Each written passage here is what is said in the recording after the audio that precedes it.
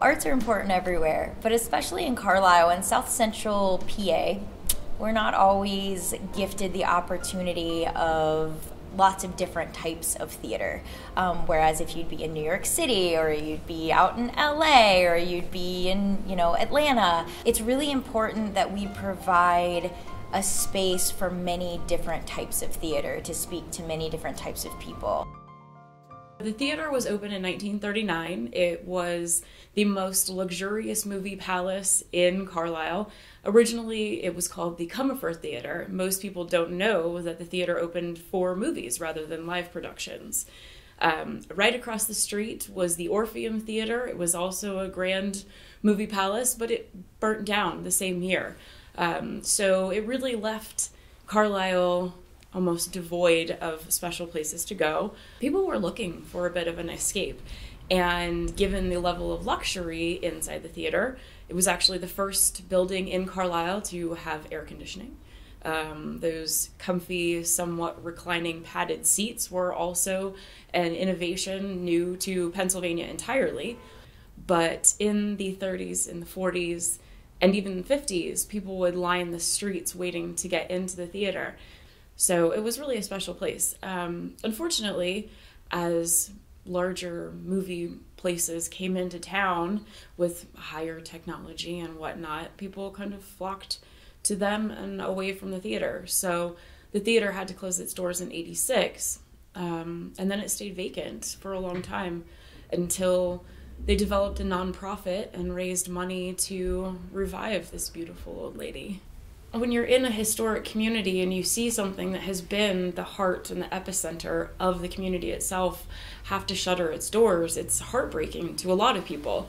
So those people who really valued the history in the building did not want to see it just fall to ruin, because it was the center of downtown. It was the center of the historic district. So it was a lot of those people and their passion, and then inciting the passions of the rest of the community. They said, you know what, we can't let this building fall to the wayside, as unfortunately so many historic buildings do. So they said, how can we bring it back to life? How can we revive it? And that's when the nonprofit was established, and then, making it into a stage for live theater as well. Our stage is not big, and it has no backstage to speak of, very little backstage. But it was even smaller when it was just a movie theater, so they added on to the front of the stage, which then they ended up taking out a couple rows of seats to do that, so that we could have a band up there and live theater. But live theater is a challenge here for many reasons, but one of them is there is no backstage.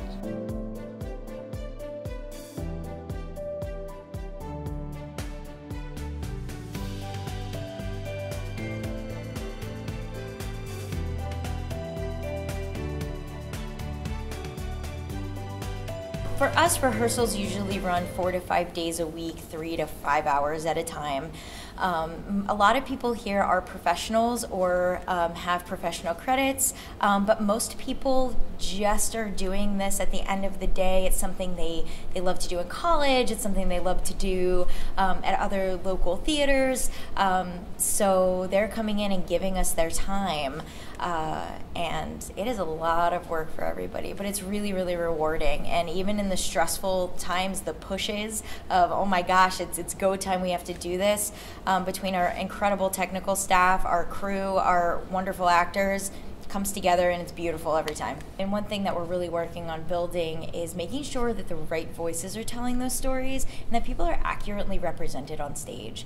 And I think the Carlisle Theatre is a Players on High is newer. Most of that time has been spent in COVID. So this is our first full season we're doing and amping up to do some black box stuff. So I think it's really, really important that we give lots of different avenues in this beautiful historic theater to do lots of important storytelling.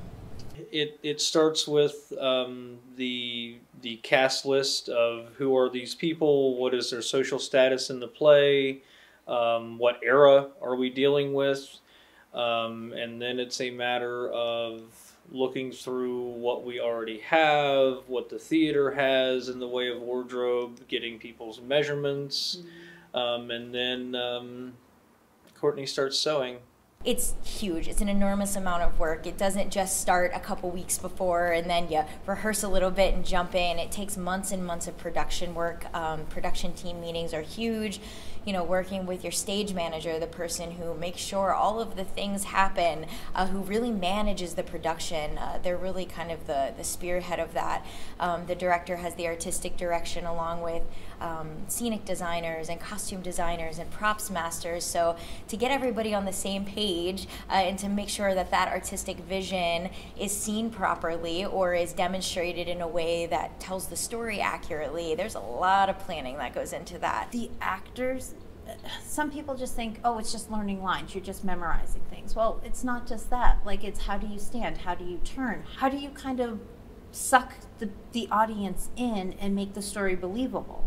And on the backside, like behind the scenes, like there's so many little things that people have to stay on top of. And then if something happens, if a costume rips, if a prop breaks, how does that get fixed, especially during the run of a show? Like if a show is going on, the production's going on, and somebody tears their costume, okay, is it a little tear? Can we put a safety pin in it? Does it need to be stitched? Do we have time to stitch it? Can we, like, what do we have to do? You get a lot of places that do, you know, a weekend, but sometimes you get 2 or 3 week runs, and it can be a lot. It's a constant thing.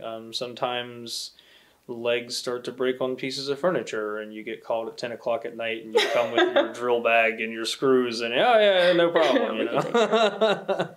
I actually proposed that show in like 2018. And I was supposed to direct it, and then we had a change of staffing, and then some other people came in and they were doing it, and then the pandemic shut it down. But you still had RJ and Margie and people who were the original cast. So the challenge is you want to bring them back. You don't want them who have been so attached to it to not re-engage, but then you lost some people, so then you have new people, and they were also welcoming, and it was great. It's a show I had done like 25 years ago. I loved it. It's just such a great show, and everything kind of ended up, and RJ said this, and it was almost better that they had waited, because he said he didn't think he would have been able to play it as well if he had done it initially. Then he had had the time to reflect and learn more about the character. So it's funny how that happens. It was such a letdown when it didn't, but everybody agreed that, boy, it was even better, they think, than if they had. Certainly this sense of separation from people, isolation from people, I think is a lot of what Harvey is about. Elwood is not best friends with a rabbit because he wants to be best friends with an invisible rabbit. He's kind of driven to that because of a sense of loneliness and a need for community.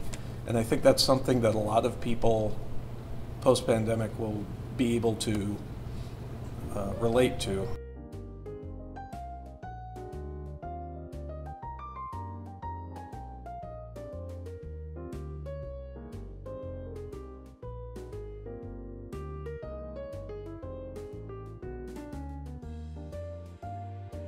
I like Tech Week. That's what I liked about being a filmmaker, is everything works together, and Tech Week is when it all happens together. But Tech Week is for our technicians. It's for our light guys and our sound guys, because the actors, we've had all these time on stage, but they haven't. And so for young actors who don't realize it, or new people to the profession, it's not about you being tired because you're standing on stage. You're not doing it for you. You're doing this for your tech team. We're going to make you look beautiful. So it's generosity of spirit is really important in the theater, and sometimes, you know, we forget about that or we don't experience that, but it's give and take the whole process. And so tech work it's really harder on the director. I mean, the stage managers, we're part-time. She's in here 24/7 just about. It's really tough for her. She's here like 8 o'clock in the morning to midnight, and very rarely eating. And the stage manager's job is to make sure that she eats and that she gets rest and that she's hydrated and that she's taking care of herself. And we try to unburden her as much as possible so she's allowed to focus. But because she wears so many hats, as much as you try to unburden her, she's still getting inundated with other things. You know, you think about people who think out of the box. I feel like a lot of times Ashley steps out of the box, kicks the box down the street, and then makes a new box. And I love that about her, because we'll be sitting in, you know, like a production meeting, and she says one thing and then I say one thing, and we go back and forth, and it drives Chris crazy. But eventually, you know, we'll get something that's really kind of new and different, and reinventing some older pieces, and it becomes a lot of fun.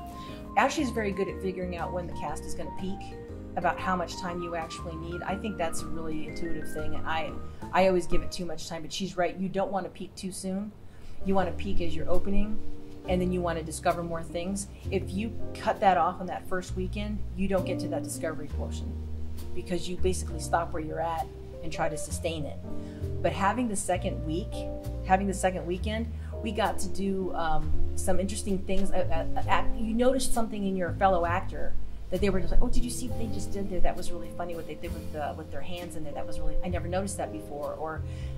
And everyone was like, yeah, I'm gonna try this, I'm gonna try that. And it was wonderful, because we usually don't get to do that. And most houses do have 2 weekends, so I'm really glad that the theater's doing that. We put a lot of things on social media that had rabbits in them, because obviously the rabbit is the kingpin in Harvey. And since it was close to Easter and all these spring holidays, it was easy to do that, find all kinds of things. So we put rabbits out there. One of the things that we did was made little plastic bags with jelly beans in them. Harvey is a puka. He's invisible. And so we would make these little plastic bags with jelly beans and a tag on it that says, "You've been puka'd," and drop them off at different restaurants and different places around town, so that people would pick them up and say, what is this? And then it had the website on it. And we had a lot of photographs taken of us on stage rehearsing and building the sets, and we posted those just to show people in the community exactly what you ask, what goes into the making of, and tried to get our own friends interested in coming to see us.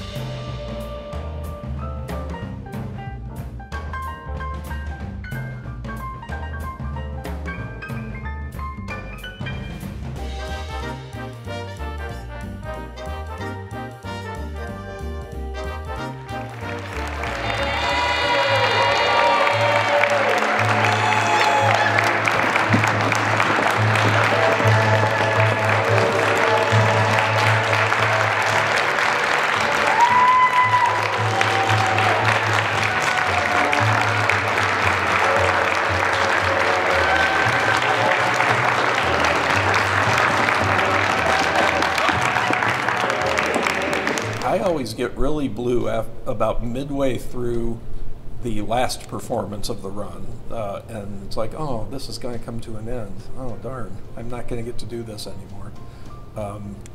And some people say, no, that's crazy, RJ. Nobody feels like that. And some other people say, yeah, me too. So I don't know. I guess that's not uncommon, I suppose. But for the most part, especially if it all comes together and if people are laughing in the spots you would expect them to laugh, or otherwise enjoying the performance, whether they're no matter what their reaction is, then that makes it easier to go home or go to the bar afterwards and say, yeah, that was a good job.